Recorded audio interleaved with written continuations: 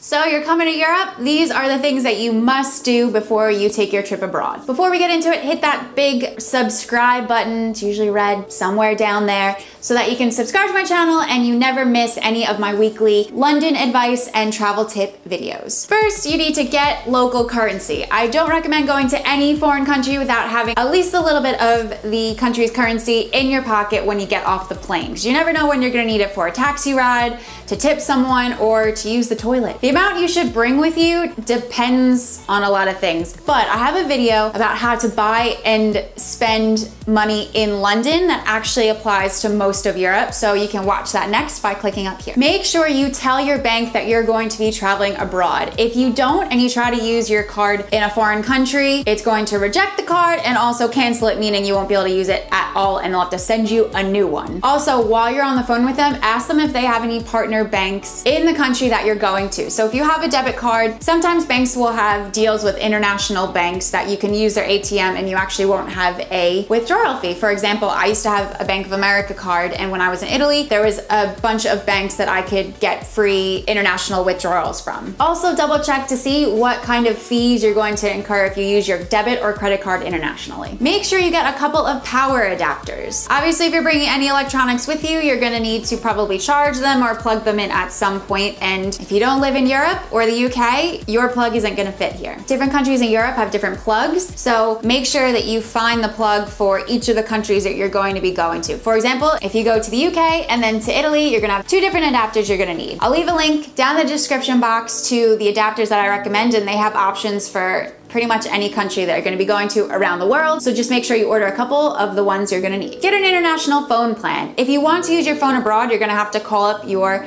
mobile company and let them know that you wanna do this. Switching to an international plan for however long you're gonna be away can be really expensive depending on your provider and what kind of phone you have. So that might not actually be the best option for you. I have a video that explains how to be able to use your phone while you're in Europe. So watch that video next by clicking the card that's popping up here. Check your luggage situation. Nobody ever thinks about this. The last thing that you want to happen when you're packing for your trip the night before that you leave is to throw everything into your luggage and go to zip it up and realize that the zipper is completely broken. If it's 9 o'clock at night and your flight leaves at 6 a.m. the next day, you're kind of screwed. So a few days before you're gonna start packing, make sure you give all of your luggage a once over to check that all the zippers are working and that everything is gonna stay intact. Check your travel size toiletry situation. I always forget to check out what kind of toiletries I need to refill before I go on a trip, and I end up having to buy really expensive ones in the airport on the way to wherever I'm going. So a few days in advance, make sure you look to see if you need to refill your travel size toothpaste, your bar soap, anything like that. Also, I have these refillable travel sized liquid containers that are really, really good. If you've seen any of my other packing videos, you've heard me talk about them. I have a bunch of those and they make my life easier because instead of having to buy new travel size bottles of shampoo, conditioner, things like that, I just refill them every time I go on holiday. So I'll leave a link to those down in the description so you can pick them up. See if you can book your airport transfers ahead of time. If you can get your travel from the airport to your hotel sorted before you arrive, that just means it's one less thing you have to worry about when you get off the plane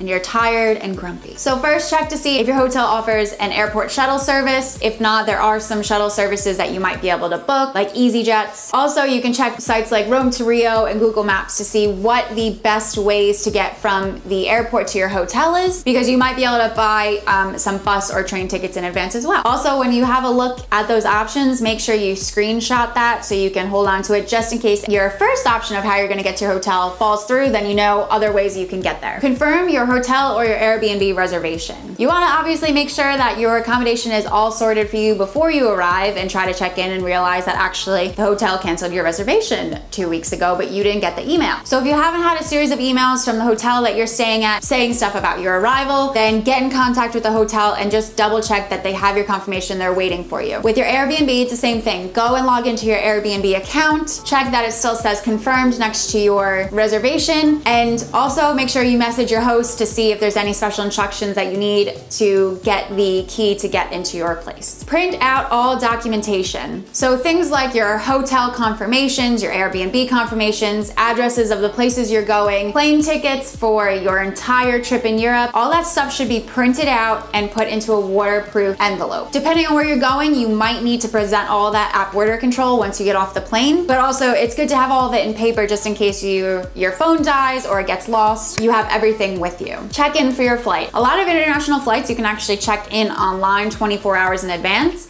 I always try to do that because then it means you might be able to snag some really good seats. Make sure you make copies of your credit and debit cards and also your passport. The reason for this is that you want to have all of this stuff documented and you want pictures of it just in case anything gets lost or stolen. Don't rely on just taking a photo on your phone, because if that gets stolen as well, then you're screwed. So usually what I'd say is take photos on your phone of both your front and the back of your cards, but then also make paper photocopies and put a couple of different copies in different parts of your bags, like your carry-on bag and your checked bag. Prep your house. If you're gonna be away for a few days, you wanna make sure that you have someone who's gonna pick up the mail for you so it doesn't look like you're not home, and also maybe invest in a timer so that you can have a light go on and off in the evening so it looks like someone is actually in the house. I'll leave a link to something like that down in the description so you can have a look. And finally, make sure you research the best place to have a glass of Prosecco in the airport before you get on the plane, because you're going on holiday. Don't forget to subscribe to my channel, and I will see you in next week's video.